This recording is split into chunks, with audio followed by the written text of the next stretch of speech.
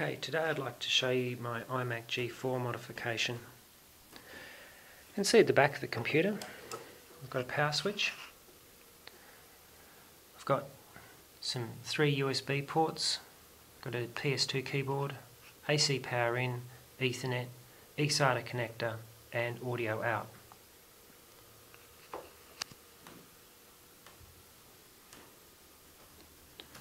Now I'm using the Chameleon version 2 RC4 release bootloader, and it's just starting up now. So while it's starting up, I'll just tell you a little bit about how I've made this computer. What I've got is I've had to pretty much take out the internals of the original G4 iMac. I've kept the original power supply running a 12 volt power supply, but I got a screen which fitted into the iMac bezel. I then put the inverter board of the screen in there, and I routed the cabling along with the microphone and power cabling through the swing arm, and the power then goes to the video driver board, which is situated in the hemispherical base here. In terms of computing, I put in an Intel D945G CFL2 motherboard in here. That's also running a Pico 12 volt to ATX header power supply converter. Unfortunately, there wasn't enough room to put in a CD-ROM drive. So behind the flap here, you can see there's the hard drive light, and you can also see there is a USB Bluetooth dongle. It's very hard to see on this image, but underneath there is the control board for the monitor. So for example, if you want to change the brightness, you can push one of these buttons and the brightness can get increased. I'm just turning off the screen and turning it on again there. Okay, so that's booted up into Snow Leopard. I can show you in about this Mac. You can see it's running Snow Leopard 10.6.3. It's saying it's got a 1.6 GHz Intel Core 2 Duo. It's actually running a dual core Atom.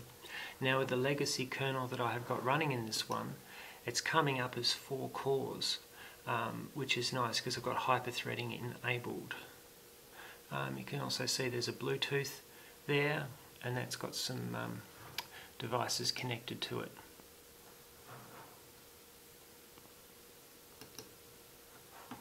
So in terms of using the computer, I'd say it's quite useful, it's quite usable.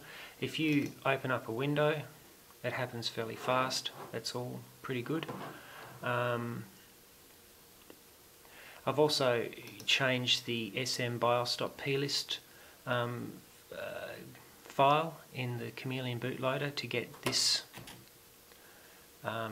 image up for the Mac, so the network Macs see it as a G4 iMac, which is nice. And in terms of using it, well, you can do things like play videos. Say we're using Xbox Media Center here.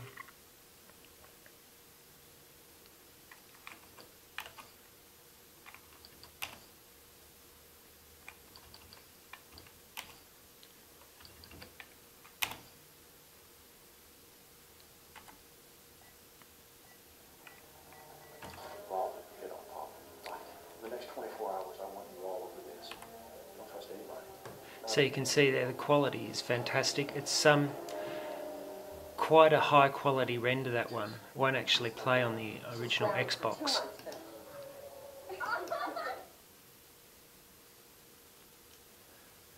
When I created this computer, I wanted to show off the looks of the original iMac. I think it's a fabulous looking, it's not just a computer, I really think it's a piece of art.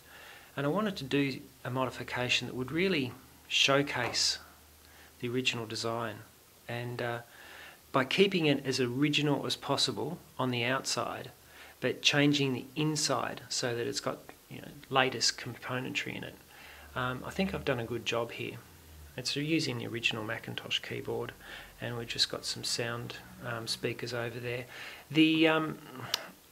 When I did this mod, I didn't bother getting this onboard sound to work. I find that just too troublesome. You can get a USB sound stick, which I've got in the internals here, which is working just fine. The other thing I'd like to show you working is sleep. Sleep took a long time to get going. So